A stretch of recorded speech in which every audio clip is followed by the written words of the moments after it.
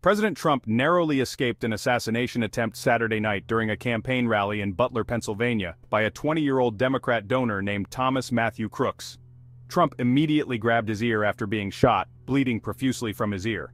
Video footage shows him ducking down right after the initial gunshots were heard. Secret Service agents quickly shielded Trump and guided him away from further harm. Despite his injury, a defiant Trump raised his fist and shouted, "Fight!" multiple times to the crowd. Susan Crabtree of Real Clear Politics has revealed additional infuriating details about that day. The Secret Service diverted critical resources to guard Jill Biden's campaign event in Pittsburgh away from Trump's rally, both held on Saturday. According to two sources, this decision followed the agency's protocol of treating Trump as a former president. This is despite Trump being the frontrunner for the next presidential election and having the largest political following in the country. Crabtree poses a critical question: who decided to divert these resources to Jill Biden's event? From Crabtree, Secret Service resources were diverted to Jill Biden's event and away from Trump's because they followed agency protocol applying to Trump as a former president, according to two sources within the Secret Service community. Additionally, many supplemental agents from different field offices, not Trump's regular detail, provided security at the rally because Trump's regular detail was overworked, with some working 7 days straight, and there were only 2 counter-snipers. But Trump is not just a former president.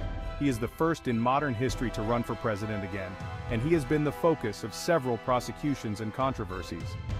Who made the decision to divert the resources to Jill Biden's event?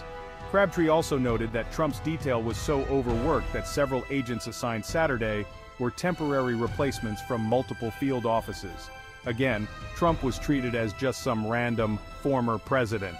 Trump's usual protective Secret Service detail had been worked so hard, with agents working 7 days a week with no days off, that many of the agents assigned Saturday were temporary replacements from different field offices.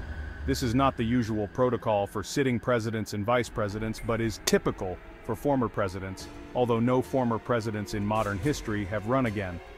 Trump has a permanent detail. However, it's much smaller in the number of bodies, the source said. His detail has been worked so hard with all the travel that they're working 7 days a week with shift changes. So HQ sends in temp agents to supplement. Not a good scenario. Mission failure, in my honest opinion. This blatant disrespect toward Trump likely played a role in him almost getting killed. Heads better roll across the agency.